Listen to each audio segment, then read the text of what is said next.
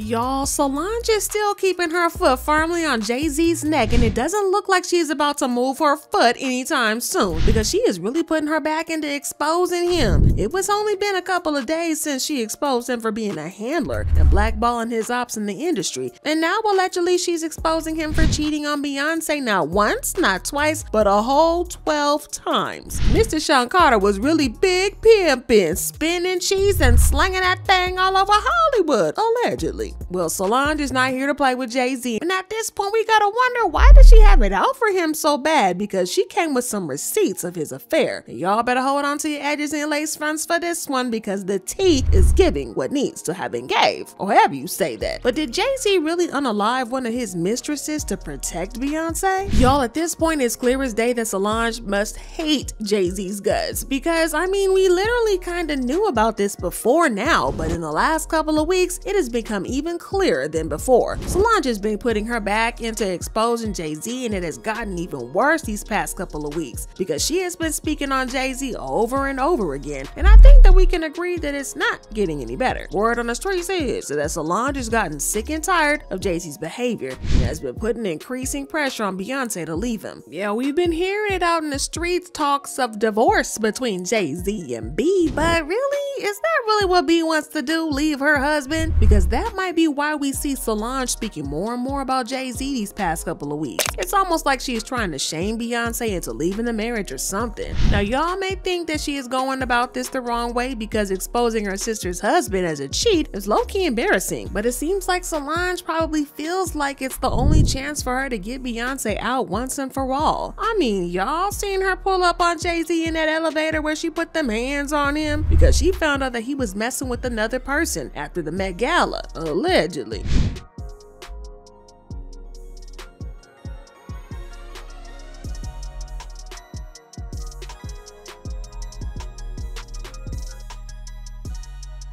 Now, Miss Solange isn't here to play with Jay-Z, and she has never failed to make her disdain clear. In the past couple of weeks, she has been going to do some pretty extreme lengths to make sure that the world knows the type of person that Jay-Z is, in hopes that Beyonce will be forced to leave him. One of her first steps was backing singer Maya and exposing how Jay-Z tried to have an affair with her, and when Maya turned him down, he allegedly got her blackballed. And in case y'all missed that tea, back in the day, Maya worked with Jay-Z on the remix of her song Best of Me, and according to one of the producers who worked on the song, Jay-Z felt disrespected by Maya because he didn't think that she was grateful enough for him hopping on her song. The producer said, so Jay came to the studio that night at the Hit Factory. He got it right away. He understood what it was, but he didn't like Maya's vibe in the room. He looked at her like she was a spoiled brat, because she was. Jay looked at her like, I'm about to rap on your record, you about to have a hit, and I don't think you really appreciate it. The producer claimed that Jay-Z then stormed out of the studio, after which people in the studio said to Maya,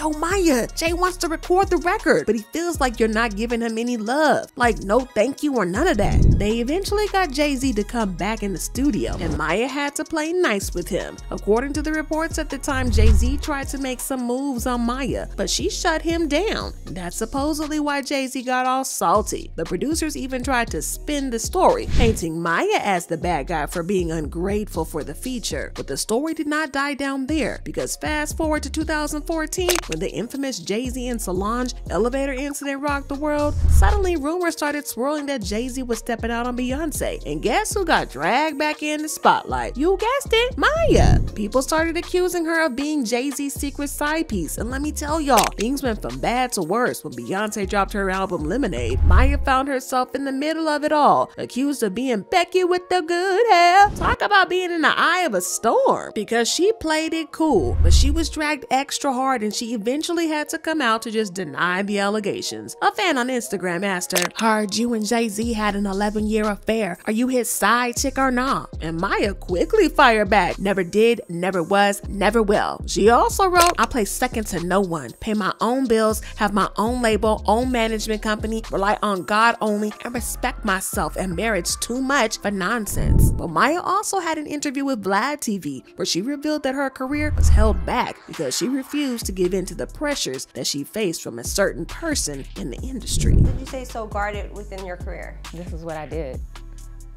I said, no, I'm good, thank you. No, thank you.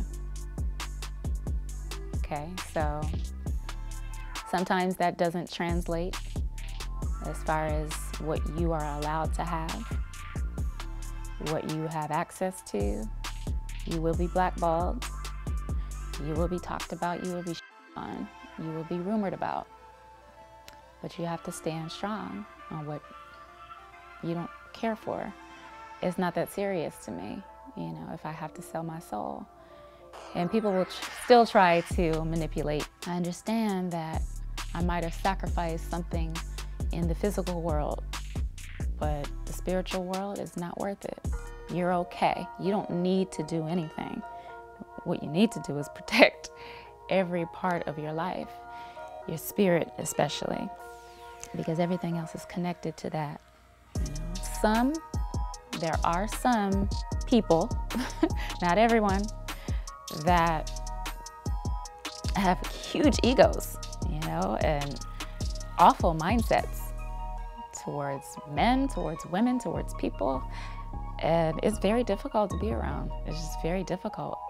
And the way they define success is not your idea of success. Well, allegedly, Solange is now claiming that Jay-Z allegedly had an affair with Maya, and that Maya tried to call the whole thing off, and Jay-Z flipped off on her, and he got her blackballed. Now, Solange probably thought she had solved the situation when she exposed Jay-Z for blackballing Maya, but it didn't do as much as she hoped. She brought out the big guns, exposing him for cheating on Beyonce from the moment they started dating. But before we get into those cheating rumors, Solange finally confirmed that there were a lot of things that the public didn't know about Jay-Z and Beyonce, like the fact that they actually met when Beyonce was 15 or 16 and not 18 like they commonly claim in the media. She pointed out this interview that Jay-Z did in the early days that somehow got buried in the internet. In a 2007 Charlie Rose interview, Jay-Z said he'd met B 10 years ago, or in 1997. But if they met in 1997 and Beyonce was only 16 when they met, depending on what day they met, she could have been 15 for all we know. The thought of Jay-Z, who was in his late 20s, 27, or 28 at the time, pursuing a 16-year-old Beyonce is giving shady, to say the very least. According to Solange, one of the first people that Jay-Z cheated on Beyonce with was singer Charlie Baltimore. Now, if you had your ears to the streets back in the day, then you probably heard the rumors of Charlie and Jay-Z having an affair behind Beyonce's back. Now, Charlie used to be in a relationship with Notorious B.I.G. back in the day, and she was the first female artist on the Murder Inc. label. According to Solange, Jay-Z was having an affair with Charlie in the early days of his relationship with Beyonce, only a few months after he started dating her. But somewhere along the line, Charlie got sick and tired of being the other woman, and she broke things off with Jay-Z. And you would think that Jay-Z would take his L, right? Especially since he was with Beyonce. Well, Jay-Z didn't, and instead he got jealous when Charlie moved on with her man.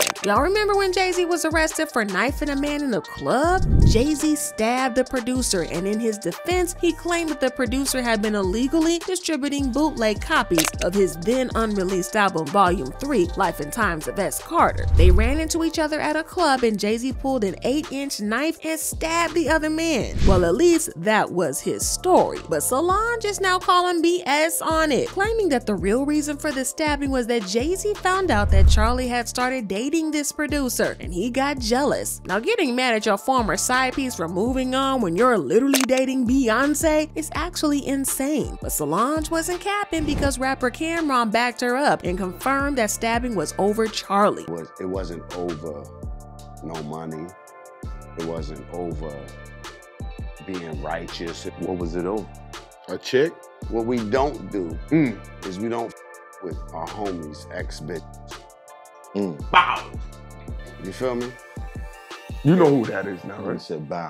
Charlie Baltimore. There you go. If you think that this was the last time he cheated on Beyonce, well, think again, because he allegedly started pursuing Aaliyah while he was dating Beyonce, way before he and Beyonce went public. Now, what made this even messier is the fact that his friend and business partner, Dame Dash, also had eyes for Aaliyah at the time. Now, you'd think that Jay-Z dating Beyonce and Dame having eyes for Aaliyah, Jay-Z would have backed off, right? Well, if you thought that, you clearly don't know Jay-Z at all, because he does not lose. And according to to Solange, he didn't back off. It's not just whispers either. Jay-Z apparently had a big old crush on Aaliyah. And I'm not talking about your average schoolboy crush. This was more like a full-blown obsession. The kind of thing that makes you break off friendships and partnerships, because that's exactly what Jay-Z did to Dame. Jay-Z's crush on Aaliyah was so intense that he ended up breaking up his bromance with Dame Dash. When the drama eventually went down, Dame revealed the reason for the fallout, claiming that Jay-Z's infatuation with Aaliyah was so intense that it broke their partnership. Dame claimed that Jay-Z wanted her so badly that he couldn't handle the fact that Aaliyah was dating Dame and not him. Dame revealed that he and Jay-Z were buddies turned rivals, all thanks to his fierce obsession with Aaliyah. They were both shooting their shot and fully aware that the other was playing the same game. And as you can expect, it didn't take long before that jealousy started bubbling on up and those green eyes came out, and they found themselves at odds with each other. I like kind of eased up, but then we ran into each other.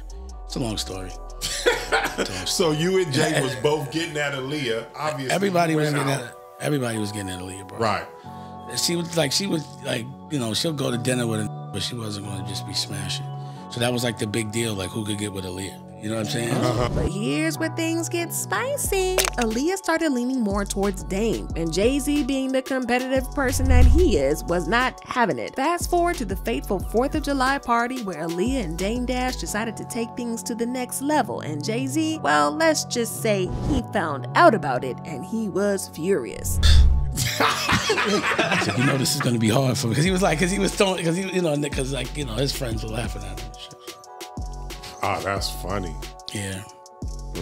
Well, I might have a question since we're talking about Aaliyah, and ignore me if it's too much, but do you have any opinion on the R. Kelly situation? Do you think he got railroaded, or he's where he belongs? Jaguar Wright also backed Dame up on this, claiming that Jay-Z got his revenge by ruining Dame and selling out the business from underneath him just because Dame got the girl. Shawn Carter knows that he will slump anyone in any relationship for $1.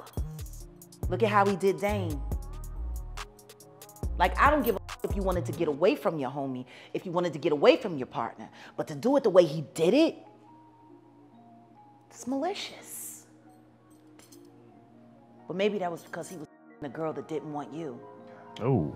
So just like with Charlie, Jay-Z took out his anger on the other men that he lost women to, even though he was with one of the most desirable women in the world, Beyonce. Like, Jay-Z, do you even see what you have? But according to Solange, there were even more women, like former Rockefeller artist Emile Whitehead. For those of you who don't know who she is the first female rapper that was signed to Rockefeller Records, and she even went with him on his Hard Knock Live tour. Y'all remember her? She likes a lot of Parada, Alizé, and vodka. Can I get a what? But what made this whole thing very sinister was that Jay-Z had her in the studio doing songs with Beyonce. Meanwhile, he and Emile were allegedly laying into each other, if you know what I mean. Yeah, it's nasty work. It's unclear when or why the affair ended, but from the way it sounds, it wasn't exactly up to Emile to end the relationship, because in the 2011 interview, it sounded like she was pretty hung up on Jay-Z. She said, "I haven't spoken to Jay in years, but I really wish I could talk to him because that would just really bring closure to me, but he knows I love him." She says, "People think that there was bad blood between us, but there never was any bad blood. Things happened and I wasn't ready for where my career was going at the time. It was really overwhelming. And if you thought that we were done counting down the affairs, listen, you might want to pull up a chair and get comfortable, because the list is quite long." I wasn't kidding when I said that Solange didn't come to play with Jay-Z, and she's been standing on business.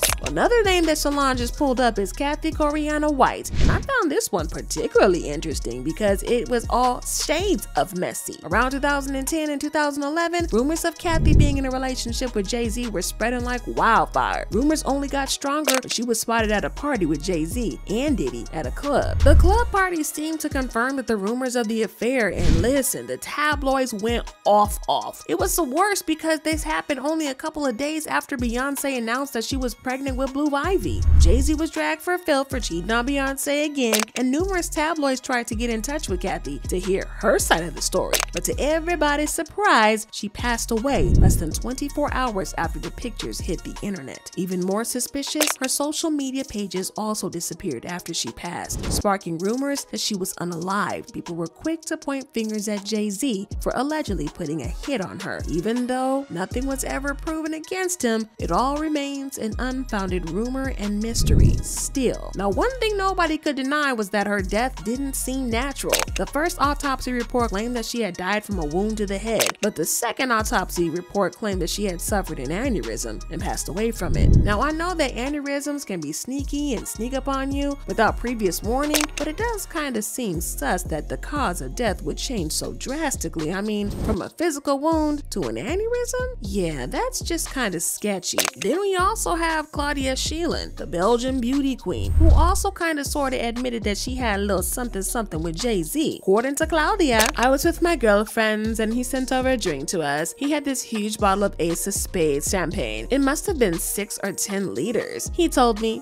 I've been all over the world, but the girls in Antwerp are the prettiest girl. Claudia didn't go into more details about what went down between them, but she hinted that they did get down, saying that he didn't mention Beyonce or their daughter Blue a single time during that night they spent together. Now this brings us to another known face in the industry, Tierra Marie. The interesting thing about Tierra's alleged affair with Jay-Z is that Beyonce allegedly found out about it and she put a stop to it. Now remember how Jay-Z claimed that the real reason he dropped Tierra from the label was because her album didn't perform as well as expected? Well, this was a big fat lie, because allegedly it was all because of a messy affair that went left. According to a blind item, it was none other than L.A. Reid who allegedly started this tangled web by allegedly having an affair himself with Tierra. Then he allegedly passed her like a baton to Ray J, who in turn passed her off to Jay-Z. I had told you before, Aaliyah was SA'd as a minor by several producers and was treated like a piece of meat to be bought and sold by different producers